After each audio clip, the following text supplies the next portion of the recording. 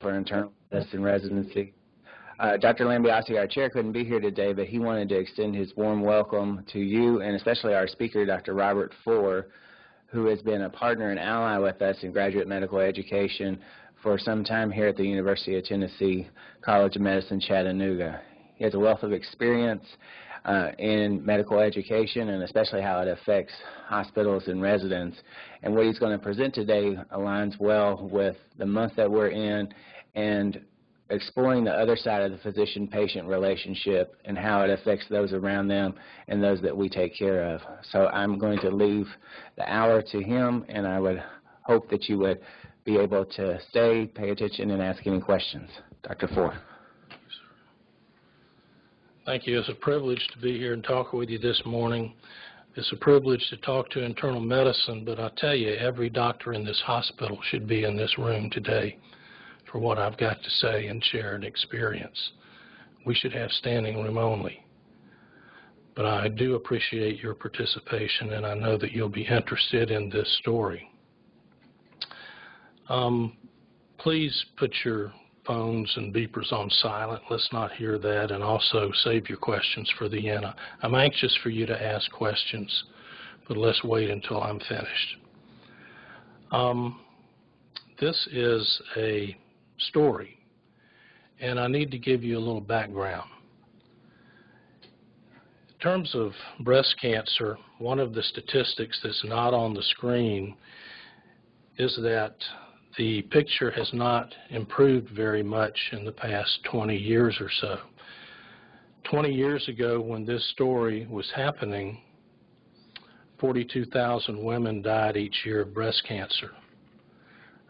I checked the 2019 stats yesterday to make sure I was accurate, and guess what? In 2019, 42,000 women die each year of breast cancer. So the situation has not changed. Now, we in medicine, we like numbers. We live and die by data. How many is 42,000 women?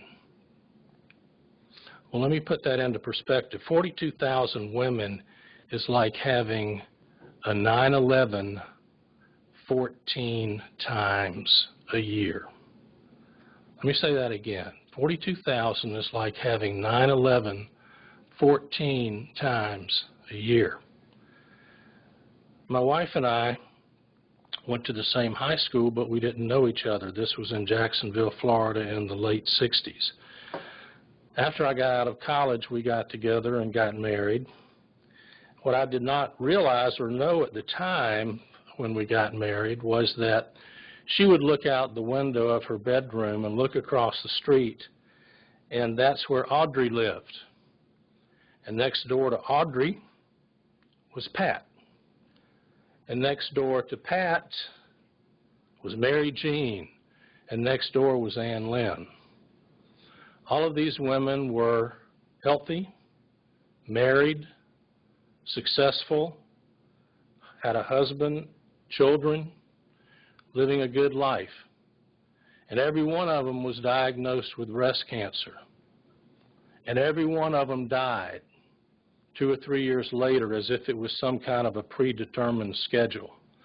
Well, this had an amazing, awful effect on my wife's psyche.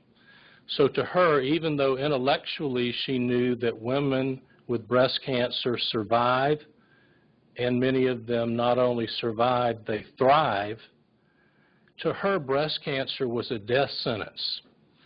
And if you got diagnosed with breast cancer, you were going to die. And she internalized this, and I did not know that. When we got married, she had a noticeable, palpable, visible lump in her right breast when we got married. And that lump never went away. Now, later on, jumping ahead another 20 years or so when our children were almost grown, now we find ourselves in Macon, Georgia. I'm associate dean at Mercer University School of Medicine. I turned to her one day and I said, "Do you still want to become a nurse?" She always wanted to be a nurse because her mother was a nurse, an Army nurse in a MASH unit in World War II in Patton's Army, and she wanted to be just like her mother. So when this opportunity came up and I said, let's see if we can get you in nursing school, she jumped on it. And she was an ideal student, straight A's, and became a wonderful nurse. And the lump was still there. I came home from work one day on a Thursday. The church bulletin always came on Thursdays. And I picked it up, and on the front of the bulletin was a message from our pastor named Tim. Tim was not only our pastor, he was a dear friend. He was my age, and he was my buddy. He was not this big authority figure. He was my friend. And Tim wrote on the front of the bulletin that his wife, Susan, had just been diagnosed with breast cancer. Well, this was Thursday, and Sunday was coming up, and we knew that we had to go to church that day. But I can tell you I didn't want to go. I didn't want to face my friend knowing what he was going through. But we went, and we listened to the sermon, and we listened to Tim, and we hugged, and we left. And that was all we could do, is just say how sorry we were, and we'll pray for you. And I can tell you, and I'm sorry to tell you, but I was glad that it wasn't me. I was glad it was somebody else, because you see, breast cancer happens to somebody else, not to us. My wife Rory and I were getting along very well, and it happens to other people only.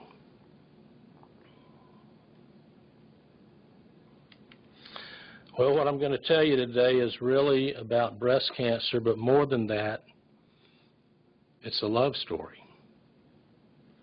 And I'm going to want you to go along with me and do some reading. So Rory says, under symptoms, that she went for a regular checkup and pap smear, did everything right, and the doctor said, no worry, you're okay. Now, I had hounded her for years and years and years. You've got to do something about that lump. The lump never changed. The characteristics were the same. And she would always tell me, well, when I go for my regular checkup, they tell me that it's okay. Don't worry. And so that was the story over and over and over.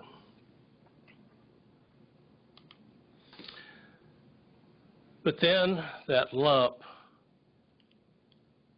inexplicably started to change. It started to get bigger and more noticeable. And we knew that something was really wrong. And of course, I was very angry as a husband. And I realized that anger and fear are very much the same. And I tried to get Rory to go to the doctor. There I was, an associate dean in a teaching hospital. She's a registered nurse working in the surgery center. I'm surrounded by doctors and residents and nurses and healthcare professionals all day long. And I'm absolutely helpless. My patient is my wife. And my patient will not be compliant and do what she needs to do. She knew something was terribly wrong because this thing was changing before our eyes. And you know, when you're in trouble, you start making bargains with God. And she would get up at 3:30 in the morning in order to be at the surgery center before 6. And she'd go out to the mailbox to get the morning paper, and she would pray. And of course, her prayer was, oh Lord, please don't let this be cancer. And of course, God always answers our prayers, not the way we want to sometimes, but God was saying, you know, you're my child and I love you, and you have got to go see a doctor.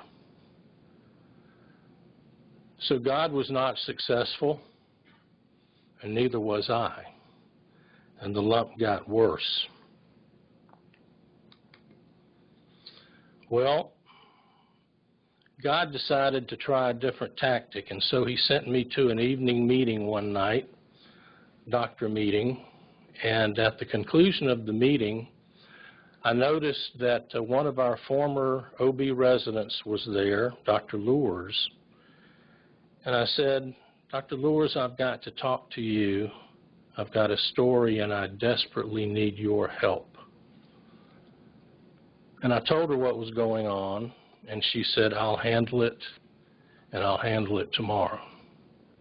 So the next morning, Dr. Lures went to the surgery center, pulled Rory over to the side in one of the exam rooms and talked with her and said, I've made an appointment for you to see me today. Now, you don't say no to Dr. Lures. So she went to see her that day. And Dr. Lures had made an appointment for a mammogram, and we went right away.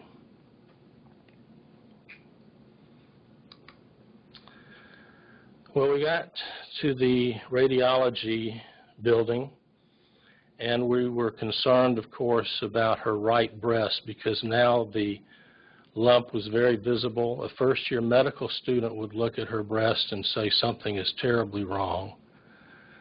And we were concerned about that, but they spent all their time on the left breast. And, of course, it was bad news. It was bad news. I start thinking about the people that I should call and write to because I have to share this news, especially with family and some friends. I remember it was new resident orientation within a day or two, and we had just gotten the news, and I had to go to new resident orientation and give them all of these upbeat talks and encouragement, knowing what was going on in my own personal life that day. That was very, very, very difficult. Well, Rory and I wanted to get away from all of this for a few days, so we went to the Gulf, and that was kind of like our last trip. Because everything from that point on was going to be different. We didn't know how different, but we knew it would be different. So that was kind of closing the chapter on one part of our lives and opening another. We got back from our trip to the Gulf, and the phone rang, and it was Dr. Lures with the news. Our daughter, we then went to a surgeon, Dr. Paul Dale, who again was a graduate of our surgery program. We were so thankful because everywhere we looked, every doctor we talked to was either on the faculty or a former resident. So Dr. Dale had just come back from a oncology surgery residency in California, and he saw us right away. And then we went to see the same day a plastic surgeon because Rory was so concerned about reconstruction and what all of that would mean. And then, of course, Dr. Dale said, this lump is so big we need to go through chemotherapy first because it should shrink the tumor, and that will make surgery much better. So chemotherapy started. I was so naive and so ignorant, I didn't understand this whole process of chemotherapy. I thought, well, what we'll do is we'll go to the doctor, and there'll be a nice little private room there, and she'll get hooked up to chemotherapy, and in a couple of hours we'll leave. When we got to the doctor's office, it was packed with people. There must have been 30 patients there, and they were sitting in what I can only describe as easy chairs in a large room. There was a peculiar odor there, and everybody was hooked up, and everybody was very, very, very sad. It was like out of a bad movie. But I decided that I would go with Rory every time, and I did, and sat with her. And our daughter, Jessica, was there with us. and she would hold her Elmo doll with her. And the standard of care back then, I'm sure it's different now, but the standard of care was adriamycin, Cytoxan, and 5-FU. And I sat there and I just could not believe that a human being could take in that much fluid into one body. I just did not know where it was going and how she could tolerate it. Well, the tumor did get smaller, and so it was time to schedule bilateral mastectomies. This was about in September. Well, I had the bright idea, since our new life had already started and we were experiencing things we had never experienced before, I thought, well, maybe I should keep a record of all of this. So I encouraged Rory to do the same, and we bought 2 little inexpensive notebooks from Walgreens, and we started journaling. We'd write down things that we saw and things that we experienced each day. And after a few weeks, I knew that she was reading mine, and I was certainly reading hers. And so I said, look, why don't I type up a little bit of this and type it into maybe an introductory chapter or something and let somebody read it and tell us what they think. And she agreed to that, and so I did, and I gave this to Sandra. Sandra was a nurse manager in the surgery center who had been diagnosed with stage 4 breast cancer. Her husband had just left her, and she was continuing to work. So I gave this to Sandra, and she read it, and in a day or 2 she said, I think you should try to get this published. It was very helpful to me. So I was very encouraged, and we started looking for a publisher. We wanted to do as much as we could for our lives to be normal. And one of our favorite entertainers, most of you are far too young to appreciate this person, but our favorite singer is Johnny Mathis.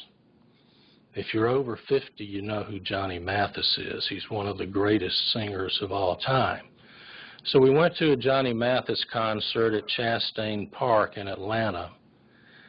And all I could think about was my wife is going to have bilateral mastectomies. She's going to lose her breasts. She's going to have chemotherapy. This is very serious. All of this kept going through my mind and through my mind.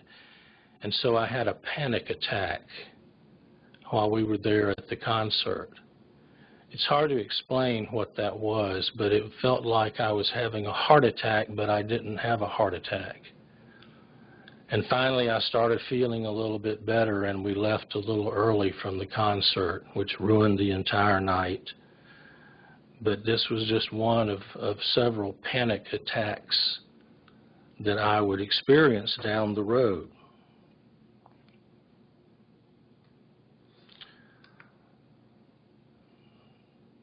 As I said, cancer is the great equalizer. When we went to chemotherapy, everybody was the same, everybody.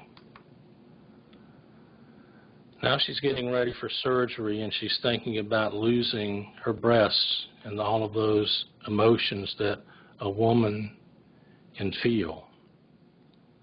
She's already left her hair, and I want to talk about hair for just a minute because it's so important. And the loss of hair, I think, is something that doctors often don't appreciate.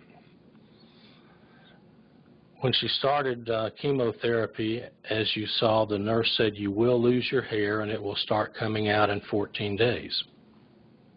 And exactly 14 days later, her hair started coming out. And so she said, in order to make this be less dramatic, I think I'll go get a very short haircut, which I recommend you telling your patients. Get a very short haircut immediately. Well, she came to work at the surgery center the next day, and one of the techs went up to her and said, "What in the hell did you do to your hair?" And then somebody else on the staff said, "You should have never cut your hair." See, the day before, she had this long, curly, beautiful, walnut brown hair. The next day, she shows up almost bald, which tells me that we need to educate people a little bit better when it comes to reacting to the physical change in people. If someone's physical appearance changes dramatically overnight, we need to understand that something is wrong. And we need to make sure we're careful about what we say. Well, she got her hair cut very short, and then she got into the wig thing. And she got several wigs, none of which worked for her. The first one was absolutely awful. It looked like she was Loretta Lynn. And she said, "This is not going to work." So she had always wanted to be a blonde, and this was her opportunity. So she got a small, short blonde wig, which was just the trick, and she stuck with that for quite a while. Well, we get to the surgery center at 6 a.m. in the morning. She goes by to see her friends to tell them goodbye. She arranged with the surgeons to play a Yanni CD in the OR. She insisted on that. She loves Yanni and anything about Greece because she lived in Greece as an army brat. So they arranged to do that, Dr. Dale. Everyone in the OR was a friend.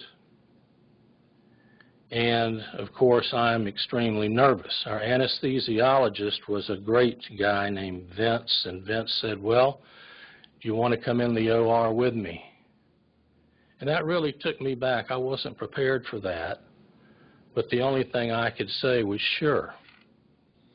So I got in scrubs and all of that and went along with them and wheeled her into the OR, not planning on staying. There's something I could not possibly have witnessed from beginning to end, but I went with them until at least she went to sleep. But it really struck me, being in an OR was not something I was familiar with, as many of you are, but this was a strange territory for me. And I couldn't help but think as she went to become unconscious how it looked like she was dying, because her speech got slower and slower, and finally she was under. I had to be led out of the OR because my eyes were full of tears and I really couldn't see. So when it was time to leave, one of the nurses walked me out, and then I could find my way back to her room. So often hear cancer treatment referred to as poison, slice, and burn, obviously. And this is what Rory had gone through. There were 15 lymph nodes removed, and 7 of them were bad. And so she went through a period of time where she had very noticeable lymphedema.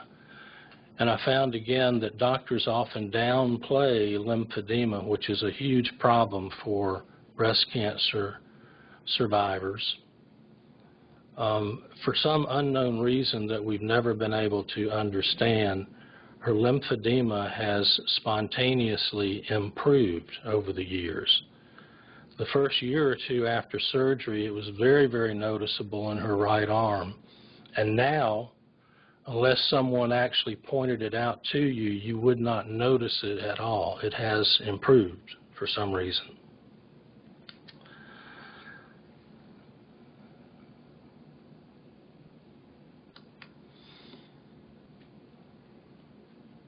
During all of this time, we were both working in the surgery center. Rory was working full-time as a nurse. I was there every day. But then it's time for radiation, and I go with her again every time. She had 33 treatments, one every day, Monday through Friday. You get the weekends off to recover. And that was a wonderful day when that 33 became 0.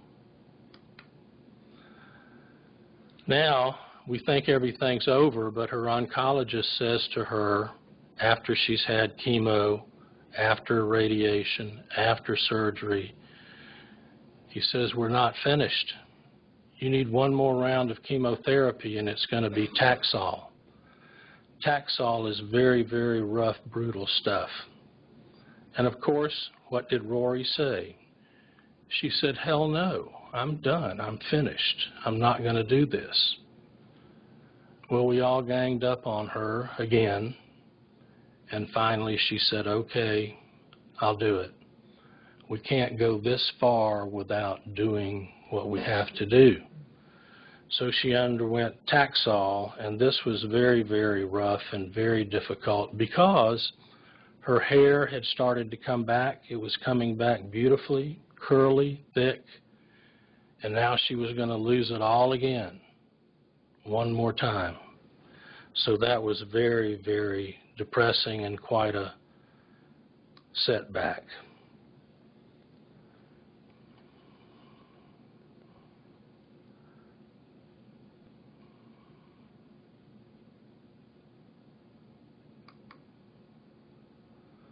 Finally, it was over with. Everything was over. And we had finished writing the book. The book was unusual because every book I've ever seen about breast cancer was written by a clinician or a patient, but I'd never seen anything written by a husband and wife together, talking about the same thing from very, very different perspectives. Well, the book came out, and I had to go to a meeting in Washington, D.C., was flying back from the meeting on a Friday afternoon. I was exhausted and getting on. I think I was the last person on the plane. They closed the door right behind me. And I hate to travel alone because I always end up sitting next to somebody who was in deliverance or something. It was just horrible, the people that I ended up sitting next to. But I was walking down the aisle and I was looking for my seat, and I couldn't believe it. This was a thank God minute. I saw this very, very attractive, professional-looking young lady sitting right next to my empty seat. And I said, thank you, Jesus. This is great. And I sat down next to her, and I was in no particular mood for chit-chat. I don't usually do that. So I just said hello, sat down, shut up. You know how you can get on an airplane and sit next to somebody for hours, and then when you're cleared for landing, you usually say, well, do you live here? A little light chatter. And you get into this great conversation when you've only got a few minutes left. Well, that's what happened. We were cleared for landing in Atlanta, and I knew this lady was somebody. I knew she was in the public eye. She had to be an actress, or she was on TV or something. And she turned over to me, thank you very much, and she said, do you live in Atlanta? And I said, no, I live down in Macon. I have to go to Atlanta and drive down to Macon. Well, what do you do? Well, I'm the Associate Dean at Mercer School of Medicine. Oh, well, do you know Dean Skelton? Of course I know Dean Skelton. He's our dean, and he hired me. Well, he's a very good friend of mine. I interview him frequently. Well, what do you mean that you interview him? Well, I'm the health reporter for Channel 2, Atlanta. Oh, well, I'm sitting here talking to a health reporter in Channel 2, and I just wrote a book with my wife about breast cancer. Maybe I should mention that. So I told her, and she said, you know, she turned pale, And she said, I was diagnosed with breast cancer yesterday.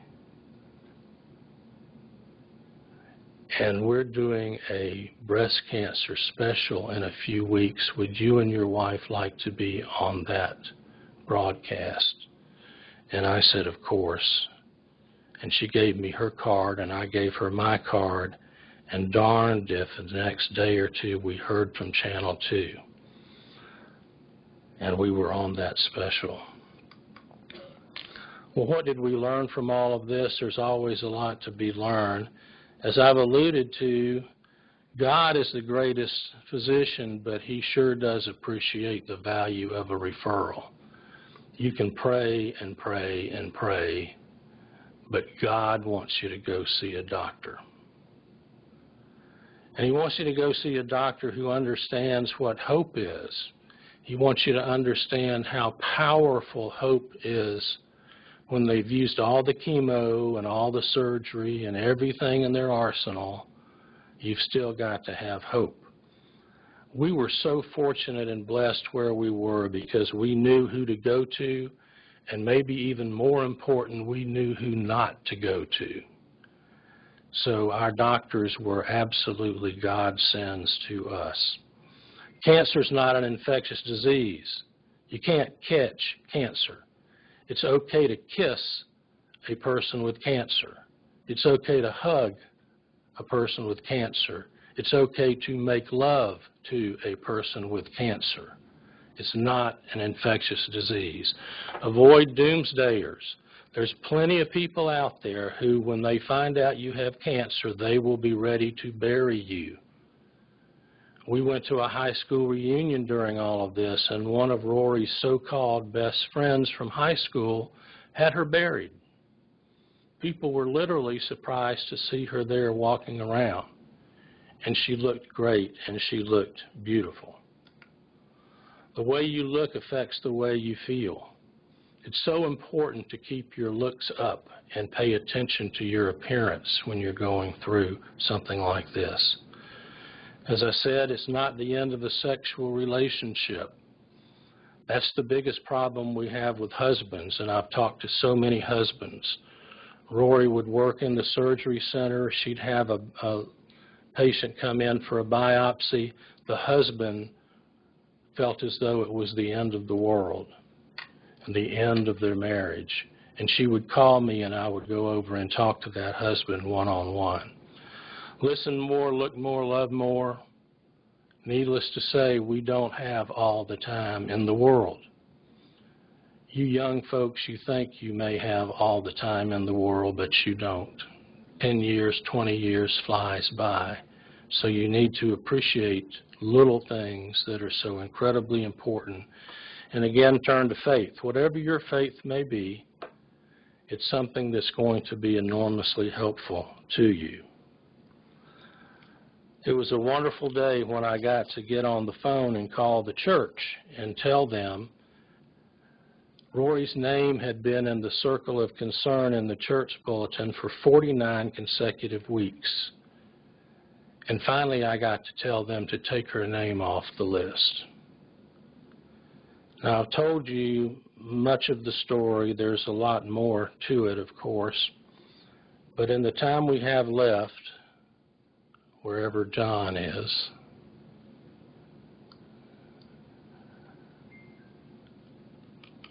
this is Rory,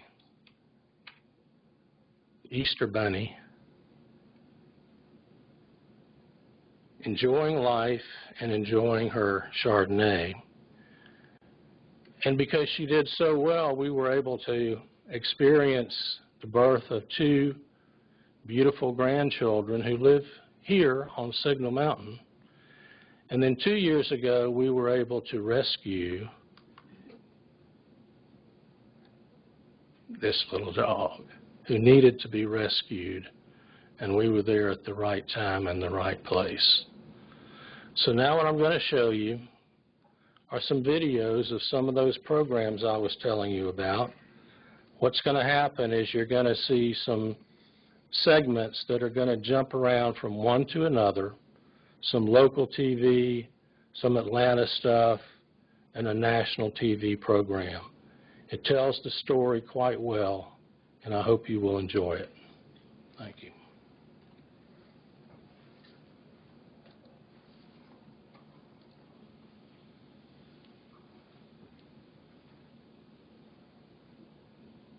Breast cancer is snuffing out the lives of our mothers, our sisters, and our friends.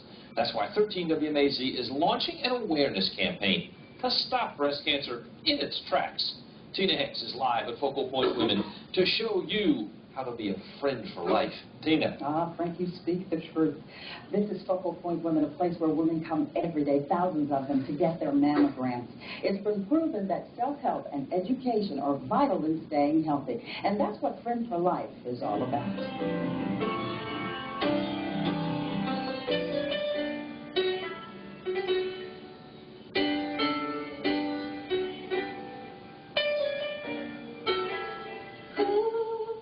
This is the story of Rory Ford, a woman in the prime of her life. A nurse with a beautiful family and home. She's raised 2 children. Really a time when most women want to enjoy life. And that's what Rory was doing, living life and loving it, until the storms of life blew her way after biopsy results. They came back positive. He scheduled me for some chemotherapy to shrink the tumor in the right breast before the surgery. I had 3 rounds of chemotherapy over a period of about 9 weeks.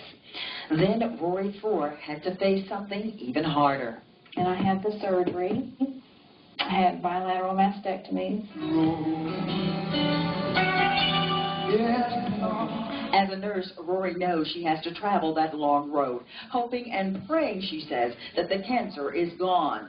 And as a nurse, she always had suspicions. And at one point, like many women in her situation, she knew something was wrong. I was in such a state of denial. You know, I had all kinds of ideas as to what this was. I had a virus, or I had a little infection that would go away. I even got an antibiotic order from one of the doctors because I thought I could cure it myself. Rory says her husband, Dr. Robert Ford, stands firmly beside her in the fight. But for this Mercer professor, it's still very hard for him to talk about what happened to the woman he loves.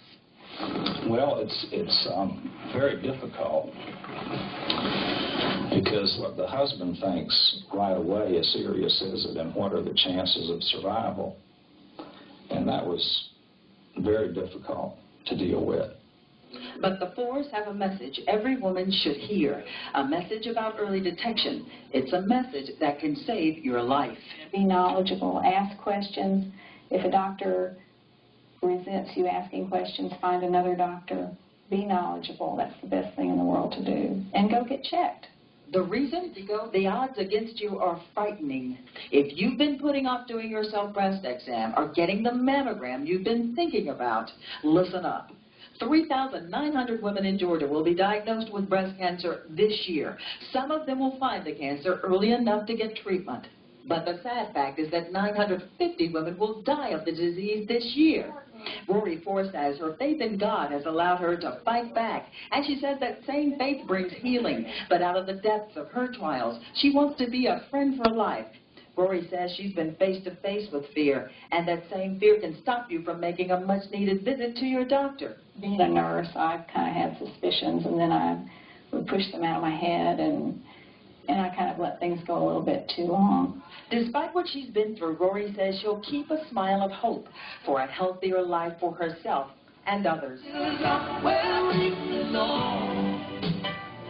It's a woman with a lot of courage. It took a lot of courage for her to talk to us about that. We're here at Focal Point Women, and beside me is a quilt with the names of women who have lost their fight against breast cancer. But we don't want any other women to lose that fight. That's why you see and hear more about early detection, whether it be on billboards, magazines, even television. That's because early detection can help you pinpoint the disease and hopefully get treatment. That's why 13WMAZ started its Friend for Life program. Tina Hicks joins us now with a special Friend for Life Thanksgiving story. Tina. Frank, one of my Friends for Life came to visit me a few days ago to let me see for myself how she was doing. The first time we met, I went to visit her, and she shared her struggles fighting breast cancer with all of us. I like this kind of story. You get to go back. Well, now she has a new lease on life and a new book about to be released. So meet the new Rory Ford.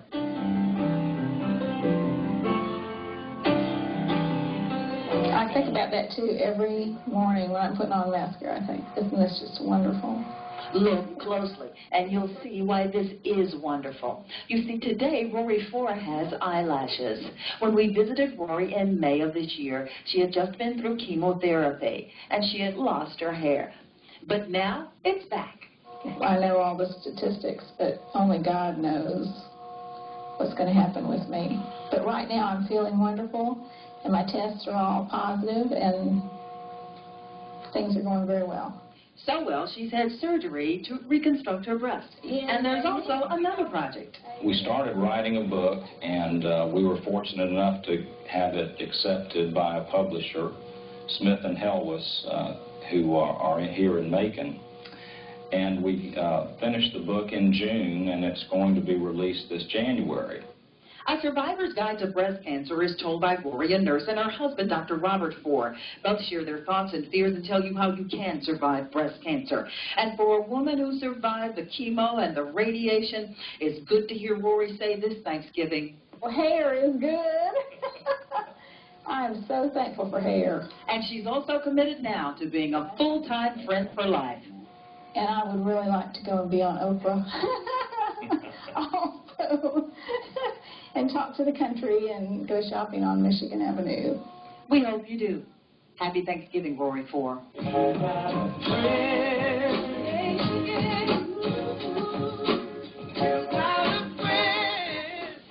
Now, if the editors didn't write me out, Rory tells me that I may just get an honorable mention in her book. Now, since she's had her mastectomy and the treatment, all her test results have shown she's healthy. We have a lot to be thankful for this Thanksgiving. When his wife was diagnosed with cancer, Dr. Robert Ford of Macon insisted they each start a journal. The result? A Survivor's Guide to Breast Cancer. We got the idea that it might be something that would be valuable, useful for other people going through the same thing. Highly suspicious for cancer in the right breast, questionable area in the left breast. I can't stand the thought that Rory is probably going to have at least one breast removed. I hear the words I've expected for so long, but I'm still not prepared. I cry, and Robert is fighting tears as he wraps his arms around me. In breast cancer, the husband is often the forgotten character in the play. Like Allison Hendricks, Rory Ford underwent a double mastectomy followed by breast reconstruction. Breast cancer, no doubt, destroys many marriages. It's a huge strain on a marriage. Like Denny Hendricks, Robert Ford says he drew strength from his faith. There was never an option to do anything but see this through. Allison Hendricks and Rory Ford say they are lucky to have husbands who were supportive and stood by them. I have a couple with me that I think will both inspire you and also surprise you as we discuss their battle with breast cancer, which is something that we talk about a good bit on Good News every year in the month of October. We remind women of the importance of self-examination, going to the doctor, and so forth. And we have talked with breast cancer survivors in the past. Today's story is a little bit different because both of these people are health professionals and know all about the medical field and what to look for and this, that, and the other. With me are Rory and Robert Ford. And when I say your name, it just kind of flows together. Has anybody ever told you that before, Rory and Robert? Yeah, it is. You just kind of, you just go together. It's just meant to be. You two have written a book called The Survivor's Guide to Breast Cancer, a couple's story of faith, hope, and love. And this book sort of chronicles a period of your life when, Rory, you discovered that you had breast cancer. Mm-hmm. And once you faced up to that fact, the journey that you went on, both physically and spiritually. Mm-hmm. which were definitely related. Definitely. And I know I myself got a lot of strength out of this book, and we're going to talk a little bit about it. First, let's tell our viewers, you're a nurse. So you know all the signs and symptoms, and I'm sure have persuaded people in the past, you know, you need to get your exam, you need to get your mammogram, you need to do this, that, and the other. But when it comes to taking care of ourselves, we're not always as diligent and persistent. And that was the case for you, wasn't it? It was. It was. I had had problems with my breasts for years, from the time I was a child, really. And when things started going bad, I was in denial, and I tried to ignore it and push it out of my head. But there came a point where I had to face the music. And when I did, it was a huge relief. When registered nurse Rory Fore experienced the telltale symptoms in her own body, she decided to wait until it was nearly too late. Reporter Sandy Engel brings us her story of struggle and survival. We were married in 1970, and as an immature 22-year-old, I thought about what could possibly be the worst thing that could happen to us in a marriage.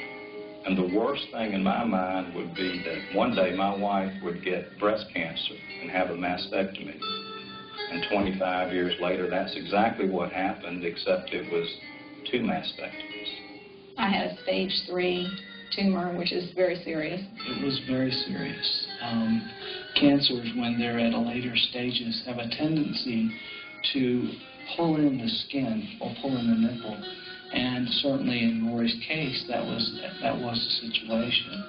Rory Fore came face to face with cancer every day here in the surgery center where she worked as a registered nurse. But this time, Rory faced cancer from a completely different perspective. I had suspected that I had a problem for a while, and, you know, anxiety-ridden and denial and panic. There's so many concerns that one has relating to surgical and medical treatment and the effects of all of that. We hear about breast cancer treatment often referred to as poison, slice, and burn. After 25 years of marriage, life was sweet for Rory and Robert Fore. In June of 1996, they were finally in a position to build their dream home. And then breast cancer came into our lives. Shortly after Rory's diagnosis, the Fore's battle against breast cancer began with chemotherapy. There was a distinct odor in there, and I thought, oh, I now have to come back to this place. I went with her every time and sat with her, and the nurse looked her in the eye and said, "You will lose your hair, and it will start coming out in 2 weeks."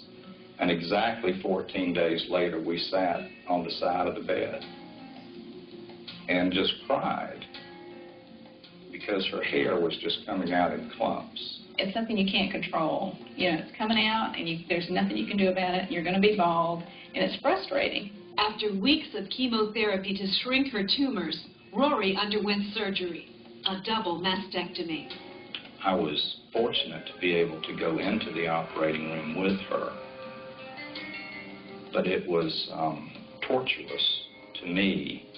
In fact, I had to be led out of the operating room because my eyes were full of tears. I couldn't see to walk. I'm glad I was there to hold her hand as she lost consciousness. But it was very painful. Following her surgery, doctors prescribed 33 radiation treatments over a 6-week period and additional chemotherapy after that. All of these things are things that make you have to face up to it. All the, the hair falling out, the surgeries and the doctors and the whole process, and it keeps slamming you. And so it's a constant trial. And just glancing at myself in the mirror, it was like, who is that? I was bald, I had no breasts, no eyelashes or eyebrows at one point. From the beginning, Rory turned to Jesus to help her cope. My response was, Jesus, just stay with me. And that's when it started, minute to minute. And he did. I've always been a Christian, but I never had to draw on God like this. I'd have panic attacks at 2 o'clock in the morning, 3 o'clock in the morning, and I just pray to God to make me be calm, and it was instant. Every time Rory was in the hospital, I would find myself alone for a moment, sometimes for hours. But I think that was God's way of getting me alone so that he could talk to me and give me a great deal of strength. During Rory's treatment, the foursome began recording their thoughts and feelings in separate journals. Their combined journal entries have now been published. In the Survivor's Guide to Breast Cancer, Robert and Rory write about the overwhelming support they received from family and friends and from their church. We had massive prayers going on, and we could feel that. And I'm sure that that was a huge part of what got us through this.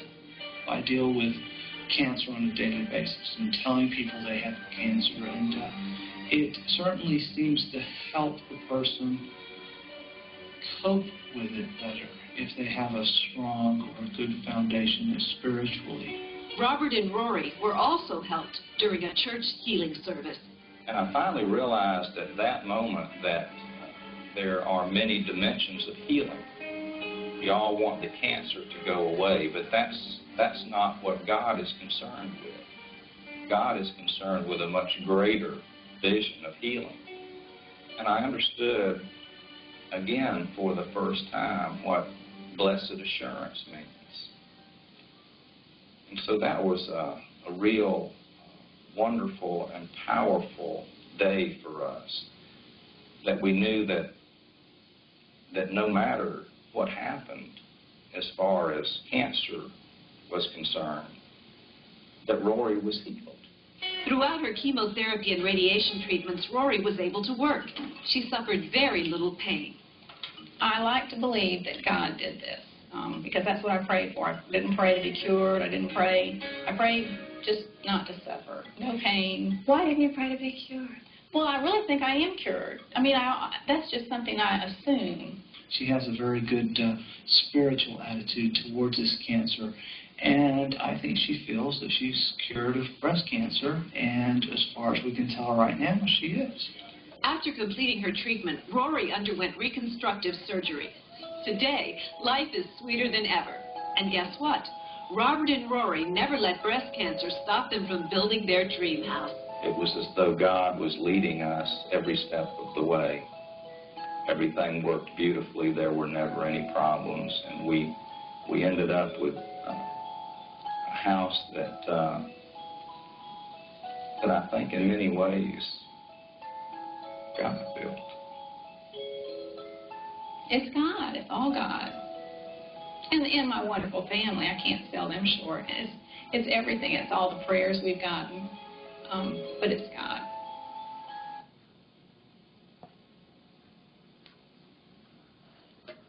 Okay, we've got about 5 minutes. I'm very happy to answer any questions you may have.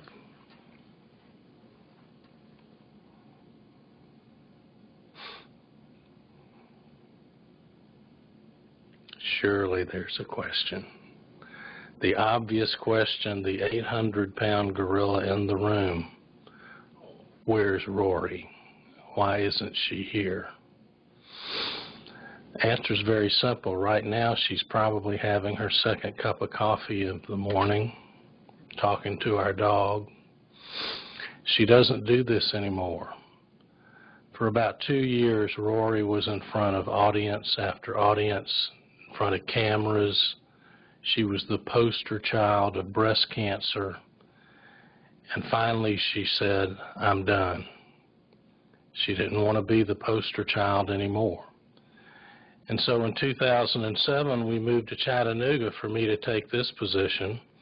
She actually worked for Erlanger for about a year as a nurse. She was at North. But when we got here, she said, oh, thank goodness, nobody knows me. I'm not the poster child anymore. I don't have to do this anymore. And it was quite a relief for her to be free. She said exactly those words, now I'm free. So she is very, very happy anytime to talk to a breast cancer patient. She still does. She gets phone calls and emails. That's her ministry. That's what she's glad to do. But she's not going to get up in front of an audience anymore. Make sense? Anything else? Okay, I've got some books. The book is so old now. I hope, by the way, I hope you tell me that I have held up very well over the past 20 years. Hey, you haven't aged much at all.